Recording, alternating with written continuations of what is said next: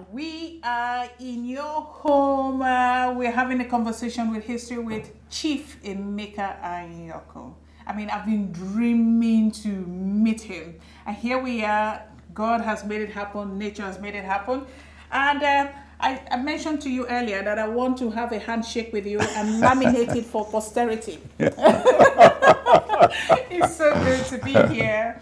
Thank you for welcoming us into your home, your natural environment, and I'm sure this ride is going to be a jolly good ride, right? Well, it's a pleasure talking with you, meeting you. I mean, there's so many young people who don't really know who you are. So this platform, this program will give them that opportunity to know you up close and personal. Do we have a deal?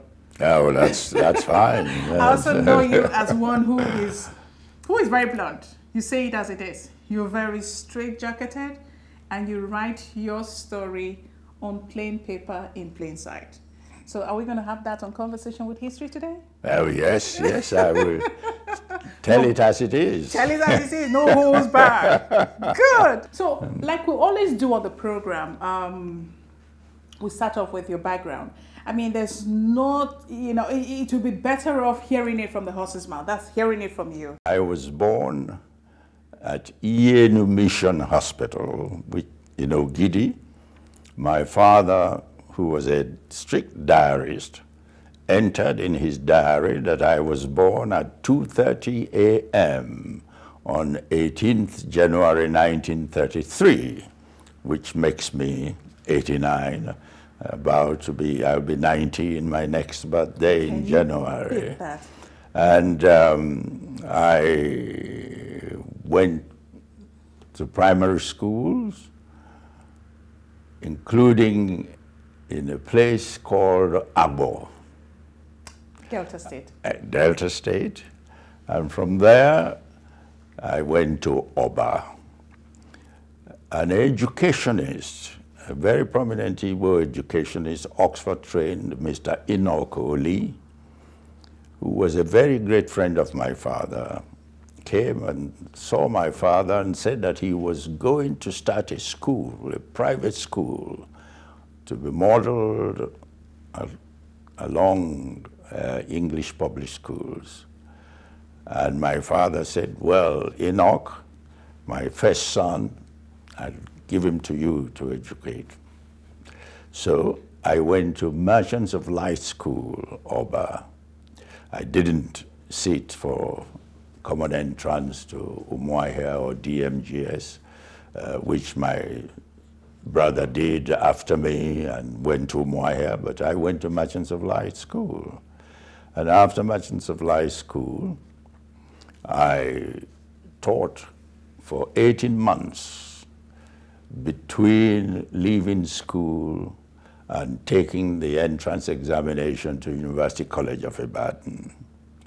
I taught at Emmanuel College, Owerri. And then I went to Ibadan, University College, as it then was, being a University College of London University at the time. And I read classics.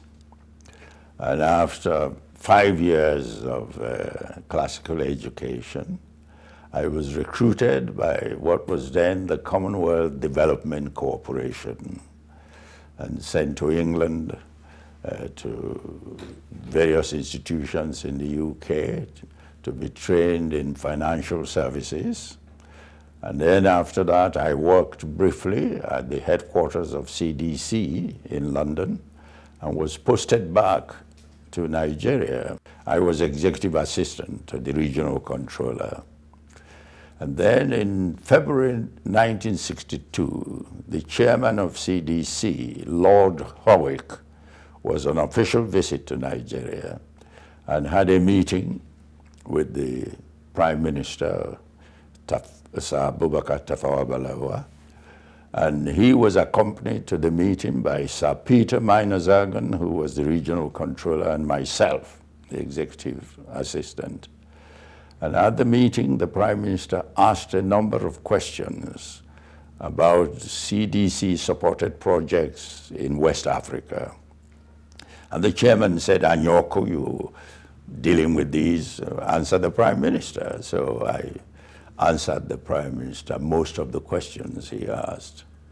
At the end of the meeting, as we were leaving, the Prime Minister called me back and said, "Look, young man, we are still relying on the British for experts and consultants. The Permanent Secretary Ministry of Finance, who was at that meeting, was an Englishman, Clark."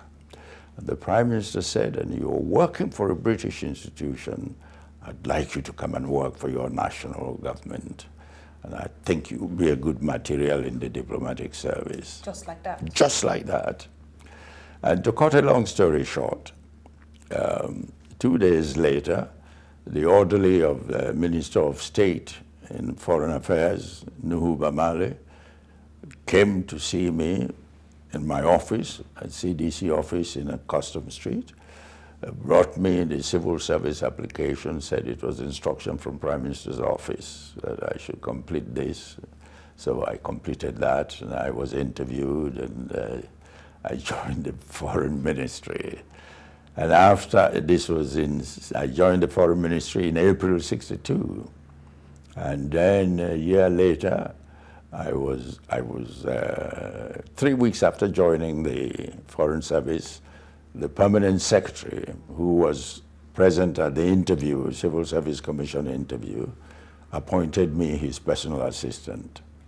I was his personal assistant for a year, and then was posted to New York, to Nigeria's permanent mission to the United Nations. And I was there for 3 years under Ambassador-Chief Simeon Adebo. And when the new Commonwealth Secretariat was established, the first Secretary General came to Nigeria to see Prime Minister Tafawa Balewa and said he wanted a Nigerian to join the team that he was building up, a team of diplomats at the Commonwealth Secretariat, and he wanted a bright Nigerian. And as a result of that, I was recalled from New York and posted to London to the Commonwealth Secretariat in 1966. First as Assistant Director, then in '71 I was promoted by the Secretary General, the Director. 1975 I became Assistant Secretary General.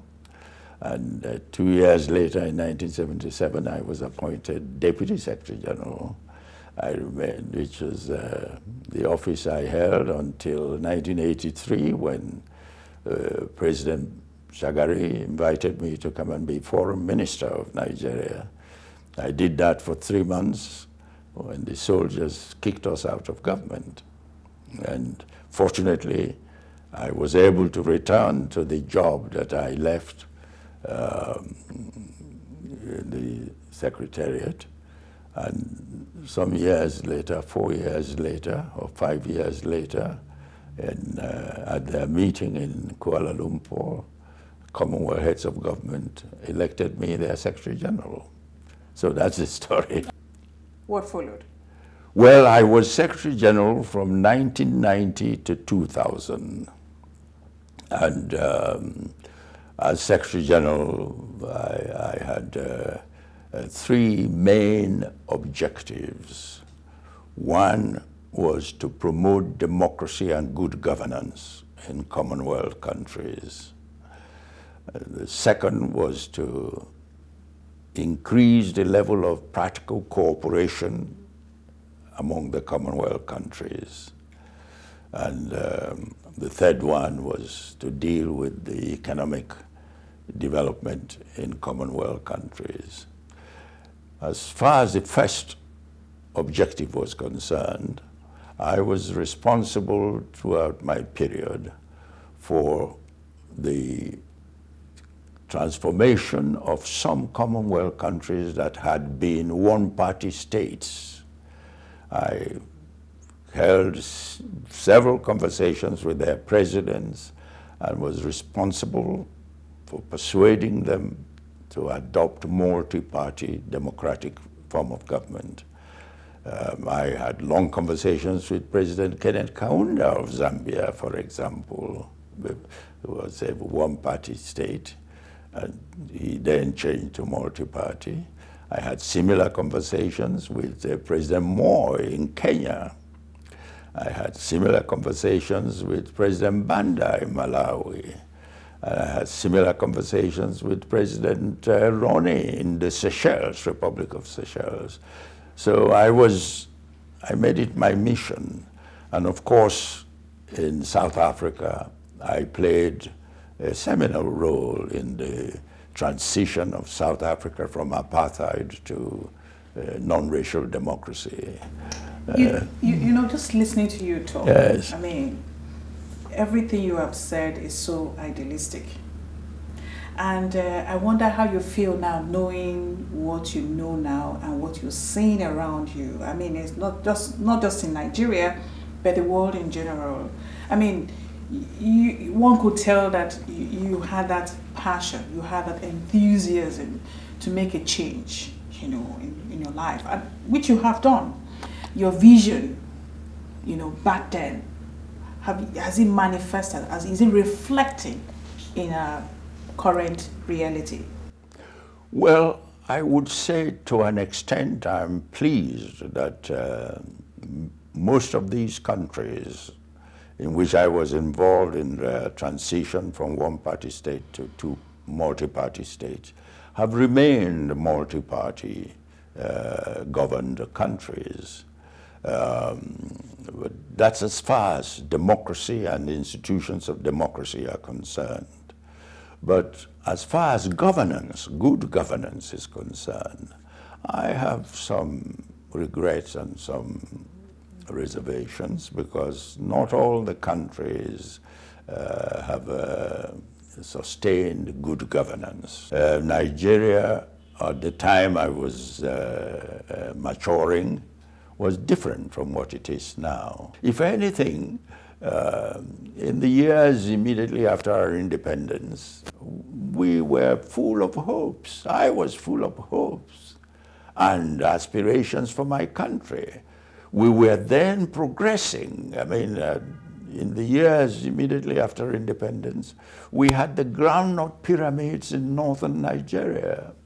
We had very thriving hides and skin, leather industry in northern Nigeria. We had booming cocoa products in western Nigeria. We had palm produce booming in eastern Nigeria. And we had rubber plantations booming in what became Midwest of Nigeria. So Nigeria's economic development was moving fast apace. The story now is different. Where did we get it wrong? I think mainly because our governance has taken the wrong turn. Things were moving better when we had a federation of 4 regions. And the regions were competing healthily among themselves. The regions were largely autonomous, so they could take care of their development, they could take care of their education, their health services, their security, and so on. But since the military came into governance in Nigeria in '66, we moved away from a true federation that we had to an effective unitary system of government where the center dictates to the rest of the country. And that has had the effect of slowing down our pace of development. That has had the effect of weakening the security structures in the country because the security could not be maintained in all parts of the country from Abuja. And that has changed the character of our citizens in terms of the ethical values. In those days, success was known to be the result of hard work and integrity. Now, success, if measured in monetary terms, people young people believe they can make money without working hard for it. And elderly ones also make money without working hard for it. We have massive embezzlement of national resources. These are things not happening when we had effective and true federation. And so I'm afraid that I take the view that unless and until we return to effective federal system, we are not likely to make much progress in realizing our deserved aspirations. So the story now for young people, I mean, it was unheard of in my student days, examination malpractice. Unheard of. Now it's a commonplace thing. Forgery of certificates was unheard of in my school days. Now it's a common phenomenon. So these are the changes that I believe have come about because of the change in our governance structure. Nigeria, once upon a time, we had our culture. There was an infiltration of westernization. Would you say the infiltration of that westernization has also obliterated our own culture? Because we had something going for us. And in that Yes. culture that we had, there were ethics, you know, guiding our practices on a daily basis. Yes. So where did we get it wrong in terms of, you know, what we have now, where, you know, most people or some people are so morally bankrupt, and you wonder why you're on the same space and time with these people? Well, I think the change began to happen when the resources, we had easy money from crude oil. What I call easy money from crude oil in great proportion. We were selling crude oil, and people began to abandon agriculture, move to the cities because of the construction and so on. And the sense of hard work began to dissipate. And also, because of the easy money, the culture of respect and ethics began to give way to the culture of making money. At all cost. Money began to matter more than anything else. So you moved away from the culture where people's means and lifestyle was determined by their legitimate means of getting their money, began to change. People no longer cared about how others made the money. They would steal, they would cheat. What mattered was that they had the money. They would go to their homes, give money to churches or mosques. Is it peculiar to Nigeria? Would you say it's peculiar to Nigeria? No, it's not peculiar to Nigeria, but Nigeria has taken it to a much greater degree than most other countries. No. Embezzlement of public funds happens in many, many countries. We have the minuses, you have mentioned that. Now, let's look at the pluses. From that time to now, what would you say, okay, has impressed you, about Nigeria so far? Well, we have had pluses, no doubt. The development of the country in terms of infrastructure, although at the moment the infrastructure may not be satisfactory, but infrastructure has improved in this country. Look at the physical appearance of our cities. You see skyscrapers and so on. I mean, in the early days, I remember when the Cocoa House was built in Ibadan by Premier of Bafemi Awolowo. That was unique. It was the tallest building around. And, but now you see skyscrapers in Lagos, in Ibadan, in Port Harcourt, in Kano, in Kaduna. You see skyscrapers all over the place. And then, of course, look at the telecommunications. We have had major revolution in telecommunications. A mobile system which people now take for granted didn't exist in early days, and it took I think it was President Obasanjo's time that revolutionized telecommunications in this country. And then look at the banking sector.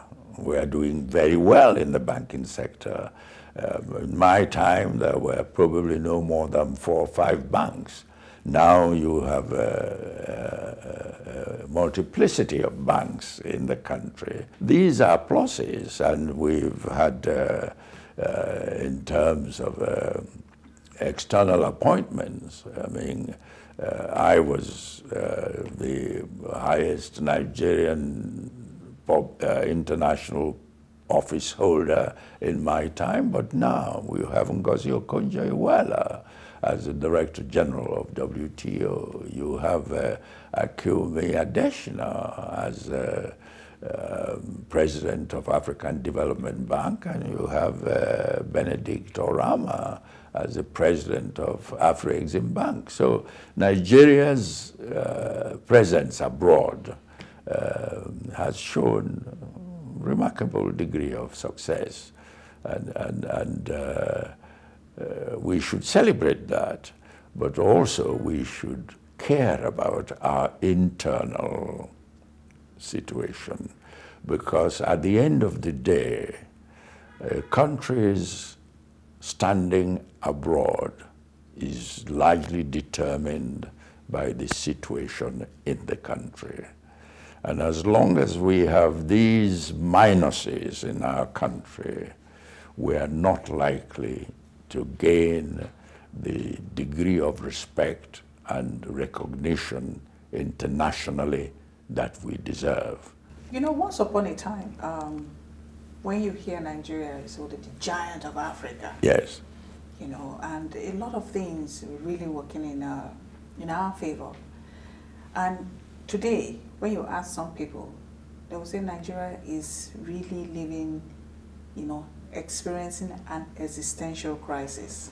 Others will say, well, it's just one of those things. It's just one of those phases. It will come and go. What would be your own response to that, to the question of the state of Nigeria? In the earlier days, in the years after independence, Nigeria's standing internationally was high and deserved the description of giant of Africa. Nigeria produced the first African commander of a UN force, peacekeeping force. Brigadier Ironsi was appointed by UN Secretary General as the commander of the UN forces in the Congo. In New York, in 1964, when the United Nations faced an existential crisis as a dispute between the West and the Soviet Union and the East, the 3 ambassadors who rescued the UN were the Nigerian ambassador, the Indian ambassador, and the Japanese ambassador.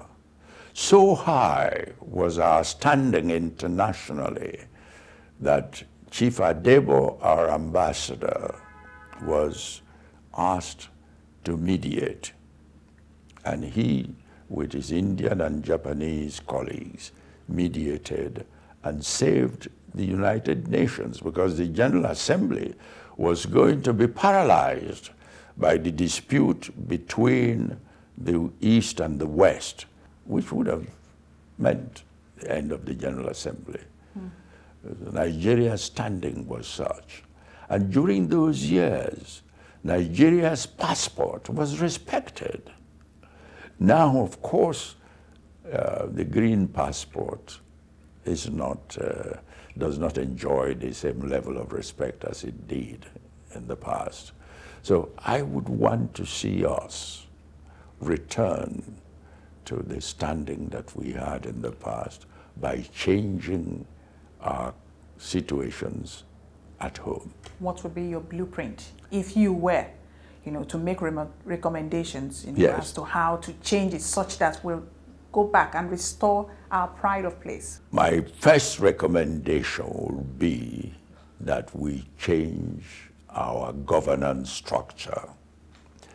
Because the governance structure we had in the past, when we were a true federation of 4 regions, 4 federating units that were individually viable, as against what we now have, 36 federating units, most of which are not viable units in economic terms. We have to start by changing the governance structure. Some call it restructuring, some others call it modifying the governance structure. Okay, so still talking about government and governance, you have always harped on the cost of governance. Yes. Has that opinion, has that perception changed? And if it hasn't, how do we resolve that? How do we address it? On the contrary, my view that our present governance structure is most expensive, coupled with the attitudes of those who practice who operate the structures. For example, our parliamentarians in this country are uniquely highly paid. A senator in Nigeria earns almost double or 3 times what a senator in the United States earns. And the cost of running our government here with the structure of 36 federating units, and each unit, each state, has a full paraphernalia of civil service, judiciary, state assemblies. Can you imagine if you reduced the federating units to 6, you will save a great deal of money. And there are other aspects of the structure that I would propose that would add to the amount of money you are able to save, because it's debatable whether parliamentarians should be full-time. My suggestion would be that parliamentarians should not be full-time. My suggestion would be that instead of 2 houses at the center, you have a unicameral, have 1 parliament at the center. Instead of the bicameral that we have. Not instead of the bicameral that we have. And in the federating units, you have unicameral. In that way, you save a great deal of resources in terms of the cost of governance. Now, let's look at the republics who've had first, second, third, and fourth republic. And one would think, okay, that should reflect progression. Would you agree with that stance? No, on the contrary, I would say that the first republic was so far the most successful republic we've had. Because in the first republic, the country was at peace with itself. National unity meant something. Nigerians were proud of their passports and traveled around the world and were respected in every country. That was during the First Republic. Okay, so you are from the eastern part of the country. And for some people, I mean, some observers and even actors believe that, Nigeria has not been fair to the eastern Nigerians. What will be your own take? I mean, this is your perception now of many, speculations, accusations, and, statements that have been put out there. What would be your stand, in this regard? Well, as I said, I believe in one Nigeria. I grew up as a Nigerian, and it might interest you to know that my wife is a Yoruba from Abeokuta, and next month we'll be married for 60 years. And so for me, Nigeria is a reality. But at the same time, I insist that that reality must be sustained on the basis of a structure of governance that gives every part of the country a sense of belonging to it. So you are all for restructuring? Well, I'm all for changing the present governance structure, yes. With the 1999 Constitution, which of course is effective and which of course we defer to, do you think that is possible with this recommendation you just gave? No, it's not possible. The 1999 Constitution is built on 36 federating units.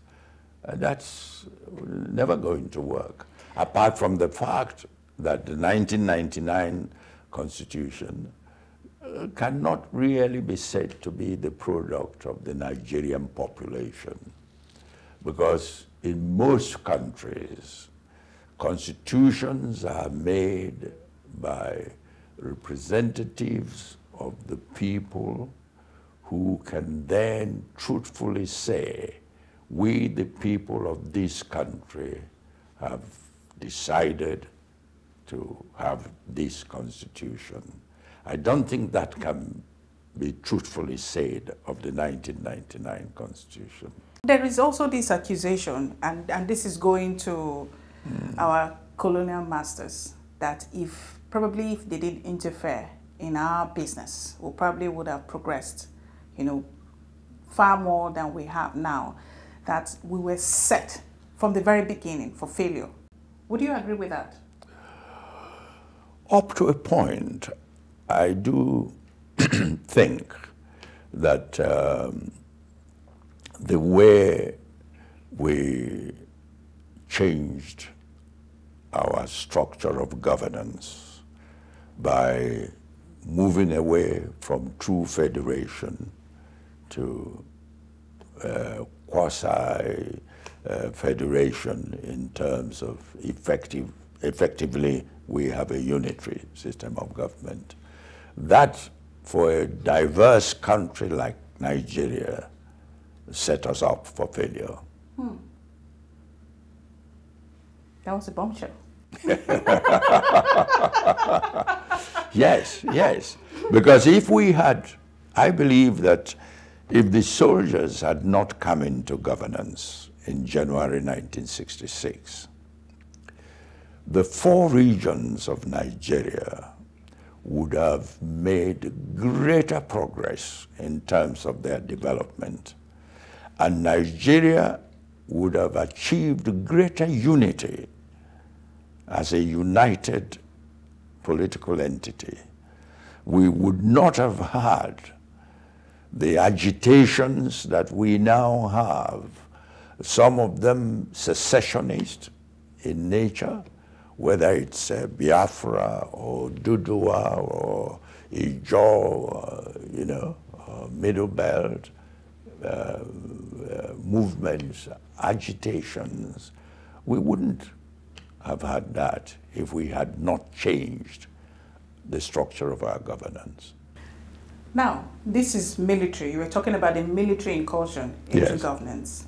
That itself has had its impact. What about the colonial masters? I would acknowledge that the British government, when they amalgamated northern and southern protectorates to create Nigeria, didn't have the interests of the indigenous Nigerians at heart.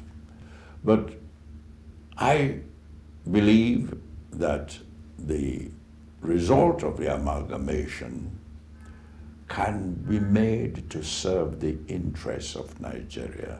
So let's look at this British imperialism. Do you think the British imperialism has also affected us such that we may never recover from it? No, we will recover. Of course we will recover.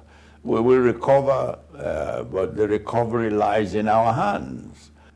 They may not have laid the best foundations for us, but having left in 1960, it is for us. We hold our fortunes in our hands. You know, why I ask you these questions is Yes. because of your position as the Secretary General of the Commonwealth. I mean, Yeah. you've had very good relationship, personal and formal relationship with the British government. There is also this argument that the English left through the front door, but they still control us through the back door. And, you know, it's now a function of, yes, colonialism was thrown out, but new colonialism has replaced the colonial rule that they had. What would be your reaction to that statement? My reaction is that I do not accept that as a valid excuse for our poor performance. The British probably left marks on our mentality, but also the same marks were left on the mentality of Indians and Malaysians. And they have overcome all that. India has evolved into an Indian state, Indian nation. Malaysia has evolved into a Malaysian nation, notwithstanding the diversity inherent in them. But we have not yet evolved as a Nigerian nation. Nigeria still remains a country, but has not become a nation. And there's a difference between a country and a nation. A country is more of a geographic identity. A nation is more of people's identity. A nation, people are proud of their nation. They are prepared to die for their nation. Okay, so we roll back to your time during your tenure or your time as the Secretary General of the Commonwealth. I mean, that was a very big achievement. During your time, what would you say were your landmark achievements in terms of, I mean, the big wins for Nigeria as a nation and you as a person, as an individual? Well, I would say that during my tenure as Secretary General,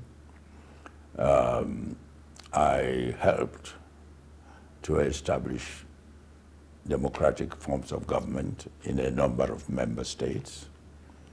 As I mentioned, I named Zambia, Kenya, Malawi, Seychelles.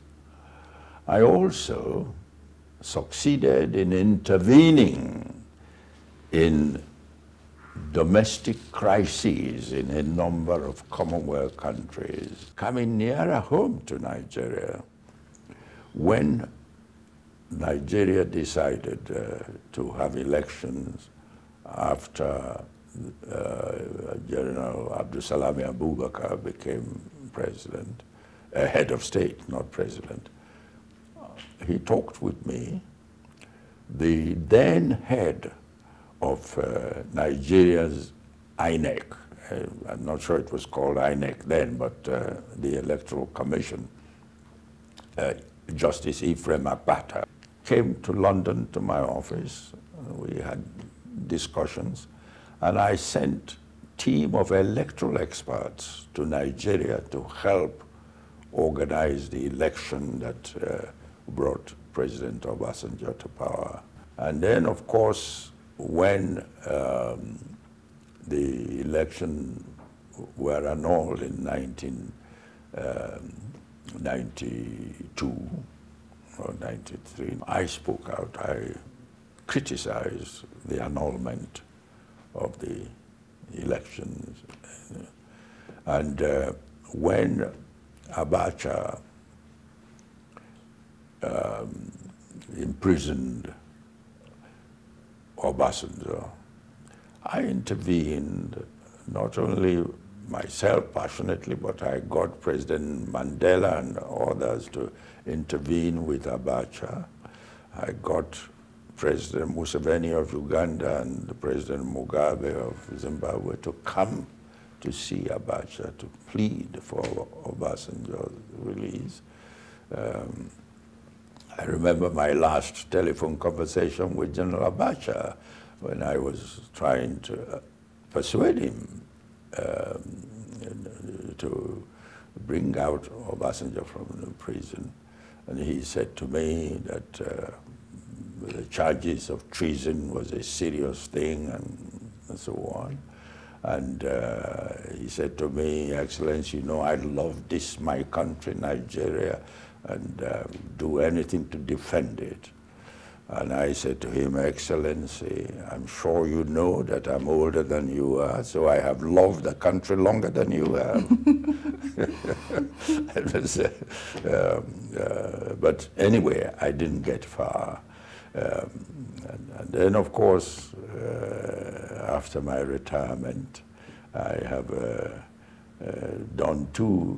made two contributions. One, first, for 14 years, I was the chairman of Presidential Advisory Council on Foreign Affairs. President Obasanjo set up a council to advise him and his government on foreign affairs, and I was chairman of that throughout Obasanjo's time, throughout Yaradua's time, and throughout Jonathan's time. And you remember that in 2015, when there was the possibility, a threat of violence marring the elections, I and my good friend Kofi Annan, the former United Nations Secretary General, I asked him to come. I chaired the meeting that adopted what became the Abuja Accord. And after that, this accord was signed by President Jonathan, General Buhari, and 12 other presidential candidates signed it. And after that, I felt there was need for a mechanism to monitor the observance of the terms of the accord by political parties and to help influence them. And I asked General Abdulsalami Abubakar, retired head of state, and I said that the mechanism should be serviced not by government, but by an independent entity such as Matthew Kuka's center. And I spoke with the center, and that was the beginning of the National Peace Committee that has continued to work to the advantage of the country since then. And are you proud of yourself, given what it has achieved so far? Well, what it's achieved so far pleases me, yes. I wouldn't say I'm proud of it, but I'm pleased with its achievement. Pleased so with the outcome of the peace. Yes. Okay, so these are domestic influences and achievements or impact, you know, given your experience from the foreign scene. Now, the next question will be how your position as a Secretary General of the Commonwealth then influenced or impacted on motherland as a son of the soil who was representing us at that level. How is let me be quite clear with your question. How my position impacted Nigeria. I mean, you are a son of the soil. Yes. Who is representing motherland, Yes. you know, at that level. How impactful was your position to the Nigerian nation on the global scene? Well, to start with, as a Nigerian, I was acknowledged as a Nigerian abroad in all the countries I went to. And my career, I traveled to almost 100 countries, and each time I came, the fact that I was a Nigerian was acknowledged. And as a picture there, one of my visits to China, even Nigerian flag was hoisted. So that in itself was an international acknowledgement of my Nigerian antecedent. And also, you know, in respect of South Africa, that then General Obasanjo was a co-chairman of a Commonwealth eminent persons group that first intervened in South Africa, apartheid South Africa, to try and promote dialogue between the apartheid regime and the anti-apartheid movements. Obasanjo was co-chairman of that initiative, and that was mainly because of me. It's interesting because at that time Nigeria had been designated as one of the 6 countries at the Commonwealth Heads of Government meeting in the Bahamas. 6 countries were designated to produce members of the eminent persons group. During your time was when it was seen the door was shut on Nigeria in terms of, you know, all that happened that time. How did you meander through that storm as an individual who is also representing the country? And, you know, the impact of all the politicking and politicking that was going on that period? Yes. Well, to start with, as I told you, my passion in my job was the promotion of democracy, good governance, and human rights. Nigeria was suspended from membership of the Commonwealth because it flouted this basic value of the Commonwealth. And when the decision to suspend Nigeria was taken, some heads who knew me felt that I would resign. And so in a very unusual manner, in the communique announcing the suspension of Nigeria, there was a special paragraph on the Secretary General reaffirming their confidence in the Secretary General. And 2 of such leaders spoke to me, said, look, Emeka, we know you are likely to want to resign, but we don't want you to resign. Now your country has flouted our basic principle, and if you are true to that principle, you should remain to see it. That was the only reason why, how I was able to remain in office after the suspension of Nigeria, and how I was therefore glad. I sent experts to help the elections, and I was glad to announce the return of Nigeria to the Commonwealth the day that President Obasanjo, I announced it at the Thanksgiving service for his inauguration in Abuja. Okay, so tell us about your sojourn during that short time of your tenure as a minister of foreign minister. Yes, Minister of Foreign Affairs. The most interesting part was my experience with the Senate, because as you know, the Senate usually has a committee that interviews, that screens the nominees for ministerial appointments. And I was nominated by President Shagari as foreign minister to be, and some people came to me to say, "You are not lobbying anybody, you are not settling any senator, you should, you know." And I said, no. I remember one of them said to me, "Chief, this is Lagos, not London." I said, even in Lagos, things must be done properly. So I refused.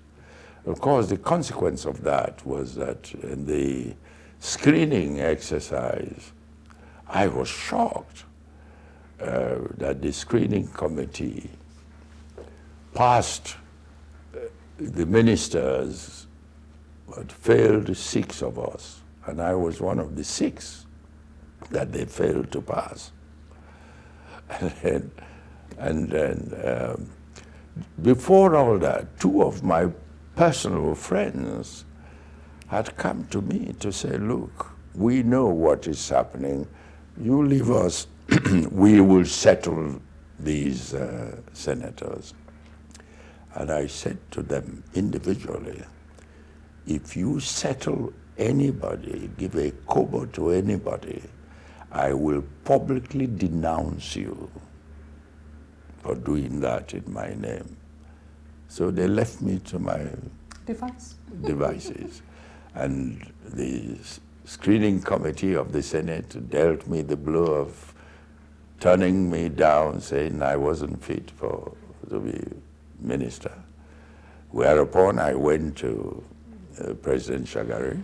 Fortunately, the post I left to come to Nigeria for the screening was not to be filled until I took oath of office in Nigeria. So I told President, I'm returning to London. And President Shagari said, "No, Chief, I know what is happening. I'm prepared to nominate you, if necessary, 20 times because I want to use you to teach a lesson in the conduct of senators and the public." And I remember I jokingly said to him, "Sir, 20 times, I think 2 or 3 times, yes, but 20 times, nothing will be left of my reputation after that." So, but he then said to me I should go and see the Senate President, who was then Joseph Wires. And I went to see President Wires. And Wires told me that their reason for deeming me unfit for ministerial appointments was because I was detached and was not mixing with them, not seeing them. I was detached. And, you were feeling too superior, you know, in another term. But that it would change. It would not happen again. And of course, the second time, my hearings lasted no more than 5 minutes because they all unanimously passed me.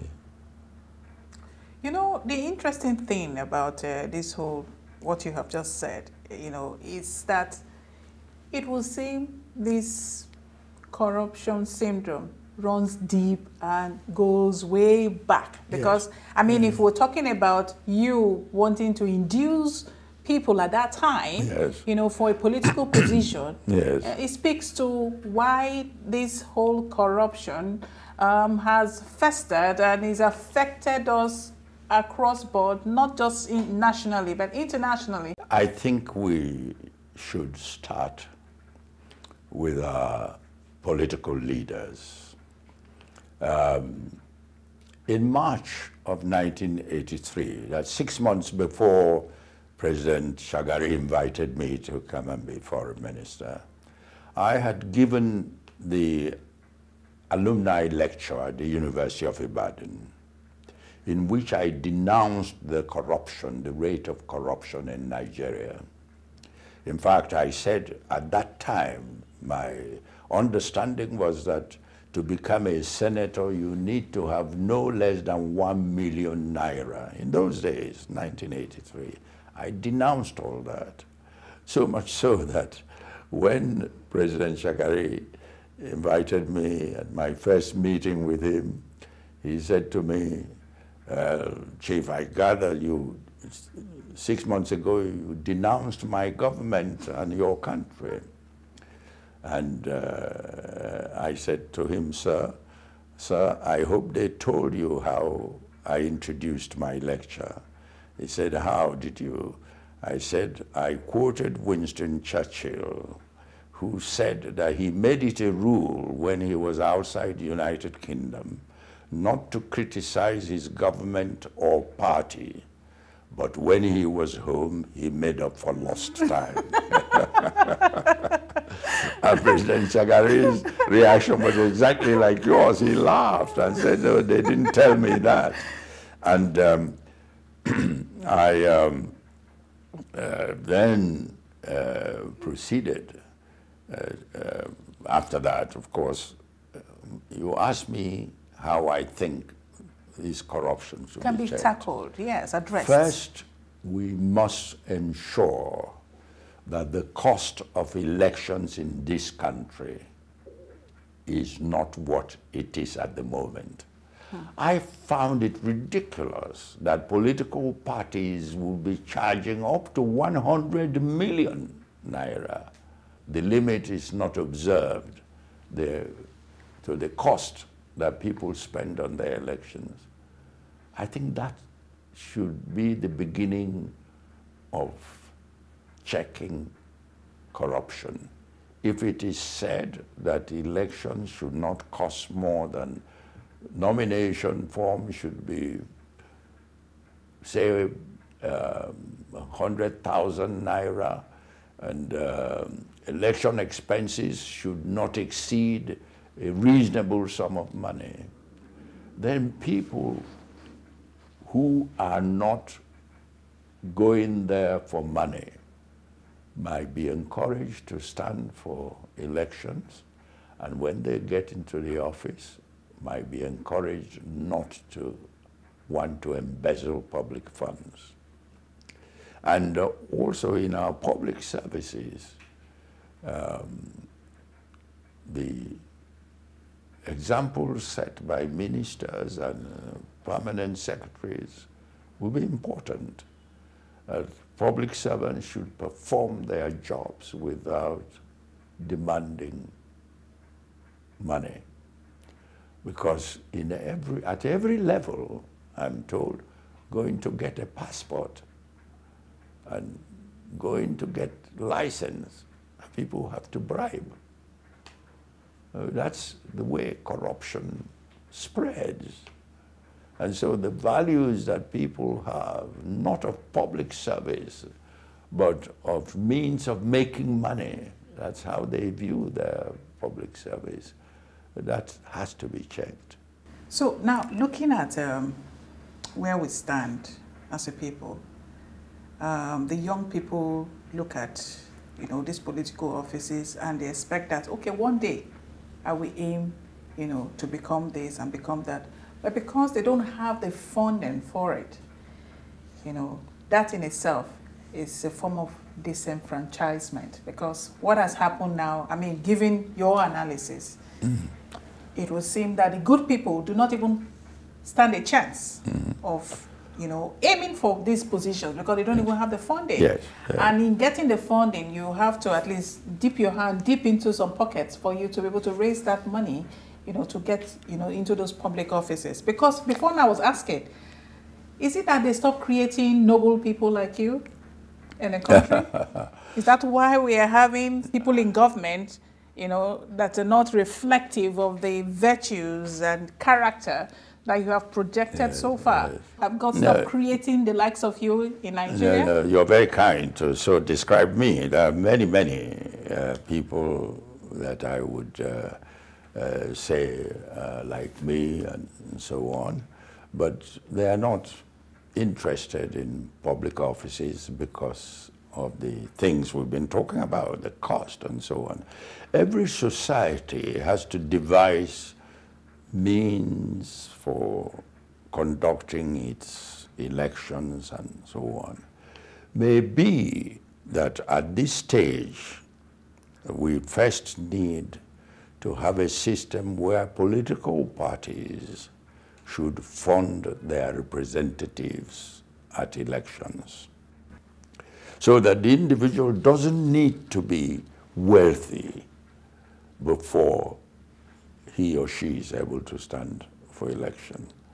Maybe after that, over a period, we then get to a point where money ceases to matter. The extent of expenses on elections would become insignificant. Okay, so that said, we are going to leave this very serious one to the very, we're going to go up close and personal. In fact, when I hear your diction, I'm challenged as a broadcaster, as a broadcast journalist. I'm like, whoa, wow. I mean, if it wasn't what you did, what else would you have done? I mean, in terms of profession, would you have chosen broadcasting as one of your choices? Would you have done that? Some people have occasionally teased me with saying, you talk like a broadcaster. Have you worked in broadcasting before? And I said, no, I've never done, but I have had very good friends who are broadcasters. No, I suppose that if I had not joined the Nigerian diplomatic service, I would have remained in the private sector. I would have remained in the financial services sector.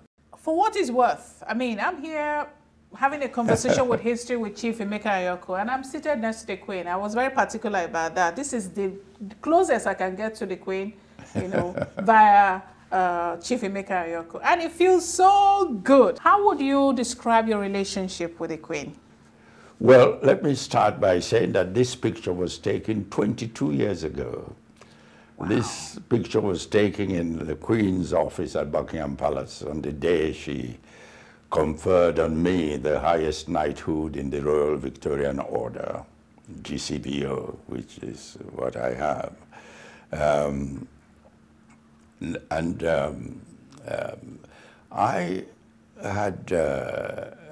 I was very privileged to have had a personal relationship with both the Queen and Prince Philip, the Duke of Edinburgh, her husband. Such personal relationship that one of my children at a reception in which I presented my son to the Queen asked him what he did, and Emenike is the name of my son, said that he was a student at Birmingham University. And the Queen said to him, well, I'm coming to Birmingham, to your university in 3 weeks' time to join you in celebrating your important anniversary. And my son said, yes, Your Majesty, we're all greatly looking forward to your visit. This was on a Monday, and 2 days later, the office of the Vice-Chancellor of Birmingham University received a telephone call from Buckingham Palace to say that Her Majesty would like young Anyaoku at the lunch. Wow. Wow. And after my retirement as Secretary General, I was greatly honored and humbled when I was asked to come to the palace to see the Queen, and I went to see her, and she said to me, well, I'd like you to succeed my cousin, the Duke of Gloucester, who came out here for our 50th independence anniversary. I'd like you to succeed him as my trustee on the board of the British Museum. And so I was the Queen's trustee on the board of British Museum for 8 years. In the same way as, again after my retirement, I succeeded Prince Philip as the international president of WWF, Worldwide Fund for Nature. So my contacts, I was very privileged to have these personal contacts with the Queen and Prince Philip. Okay, so we zoom in from the Queen to you as a person. What is it about you that the public do not know yet? I mean, they know you as a Secretary General of the Commonwealth, a former Foreign Minister, so many other positions that you've had and so many other things you've done. Can you shock us with one thing that the public hasn't heard that we need to document on Conversation with History? I suppose what I can say is my eating habits. That I love nsala soup and ewedu and amala. Oh my word. And I can almost guess where the amala ewedu influence is coming from. Oh yes, and your guess will be right. Because until I married, okay. No, in fairness, we were served ewedu at University College Ibadan. Okay. That was the first place where I ate ewedu. But after that, my taste matured after my marriage, ewedu.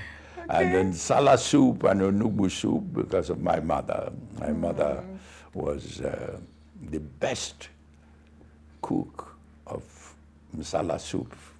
Can you beat that? Whose mother soup?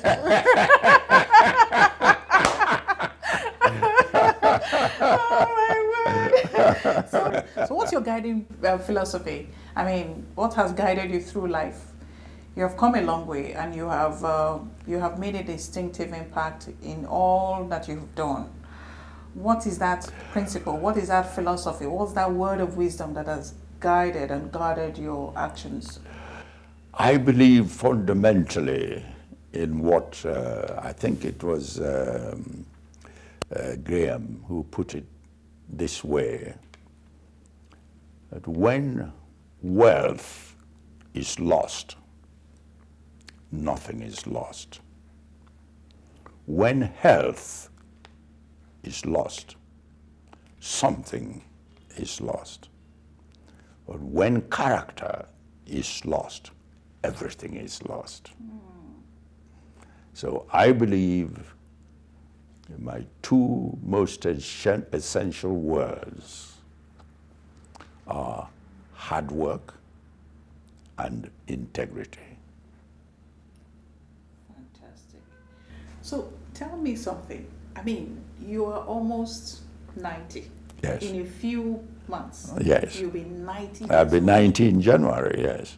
You'll be 90 years old. Yes. And I'm looking at a young dude who could still talk to some 30-year-old and say, hey girl, how are you? And she will still give you that cursory look and say, it may be, like you said, in the parlance of the woman, you know, Yeah. when she means yes. Yeah. What is that secret that keeps you glowing? I'm looking at you now. Your skin is really fresh, your face, everything. You're just looking really handsome and well taken care of. What is that thing you do that is, you know? You're very kind to be saying all that, but I believe I'm not flattering you. that I'm sure others have told you this as well. well, the truth is yes.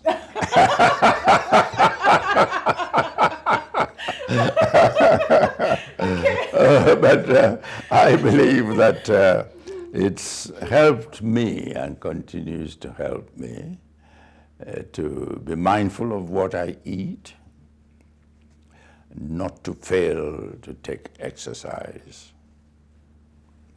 and indulge myself in a glass or two of red wine every day. Every day? Yes. And I walk at least 1 kilometer every day. Even now? Even now. Give us 3 names that have inspired you, great men and women who have inspired you in life?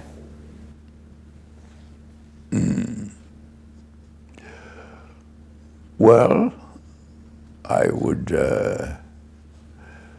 think first of Nigerians. The man who probably inspired me most was my father's good friend, Enoch Oli, and the principal of the school I went to, the founder and principal. He was a very strict individual, well educated, Oxford and London universities, and believed in simple life, simple lifestyle. As a young student at Merchants of Life School, I sought to copy him in many things. And when I joined the diplomatic service, two people always inspired me, wanting to be like them. One was Chief Adebo, Chief Simeon Adebo, who was our ambassador in New York, under whom I worked. And the other was the British Foreign Secretary, who performed brilliantly as Foreign Secretary, but failed woefully as Prime Minister. Anthony Eden, Sir Anthony Eden. I greatly admired his speeches and general conduct, as far as I was aware. But I said he was a brilliant foreign secretary, foreign minister, but a woeful prime minister, because he was the prime minister who joined in invading Egypt over Suez, and that finished him. Each time we see you out there, there seems to be an identity when it comes to your fashion taste. What has inspired that? I often say to my friends, since I returned to Nigeria in 2000, that if they see me in a jacket, they should know that I'm either on my way to the airport or on my way back from the airport. Because I made it a rule. In fact, it goes back to this Senate screening committee that said, you don't belong. They said to me, one of the things they said to me, they said, you're going to be foreign minister, but we've never seen you in a Nigerian attire. We always see you in a jacket and tie. So when I returned to this country in 2000, I made up my mind, you will never see me in a tie, a jacket, not to mention tie, except when I'm going to the airport to travel. Or you're coming back. Or when I'm coming back from the airport. And I must say you have kept that resolve. And you're doing very well, because, I mean, it has become an identity with you. There's this question I'd like to ask, and this is leaning on your experience and your encounters and engagement, within the African continent.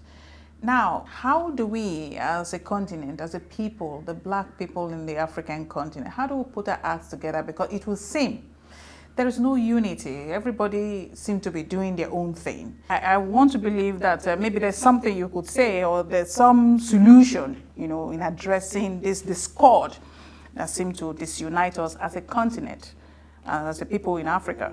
Well, I think by and large, it's regrettable that we do not have Pan-Africanist leaders on the continent anymore.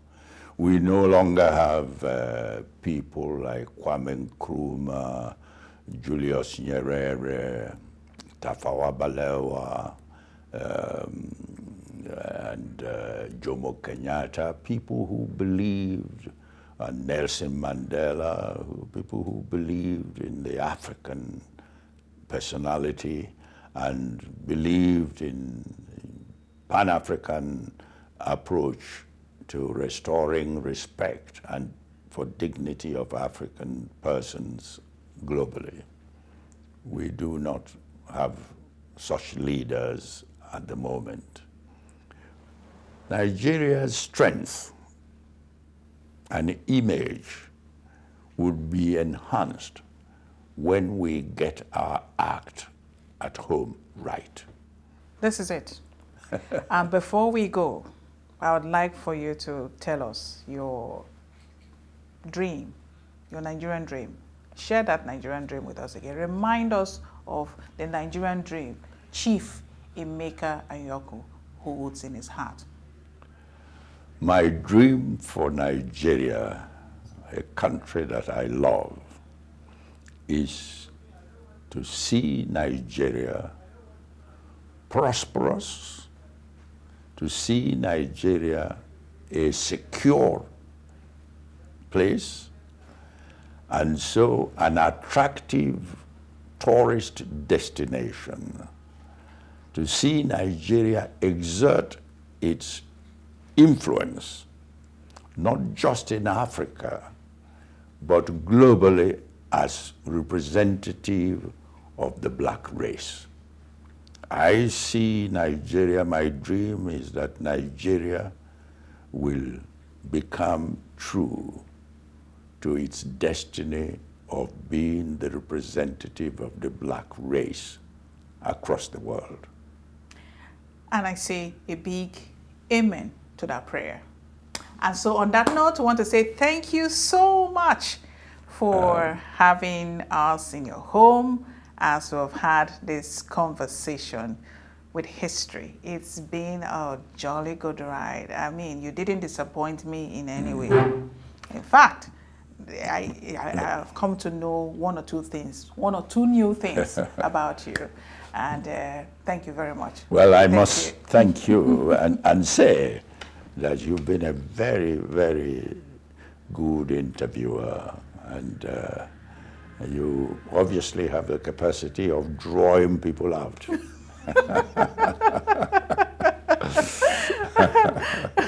Thank you so much. Thank you. I feel so privileged. Like I said, I will laminate this hand. I hope the photocopy machine will work tonight, because I've got to laminate it and tell everybody I just had a handshake with the great Chief Emeka Anyaoku. So it's such a pleasure. I'm intrigued by your name to start with, THECLA. I've never had that name before until I heard it from you. It intrigued me, name THECLA, and it's a lovely name, and you carry it well and fittingly too. My head is falling off my shoulder already. Thank you so much, sir. And so on that note, I want to say thank you so much for being part of a conversation with history. Like I'd always say, be kind to one another and stay well.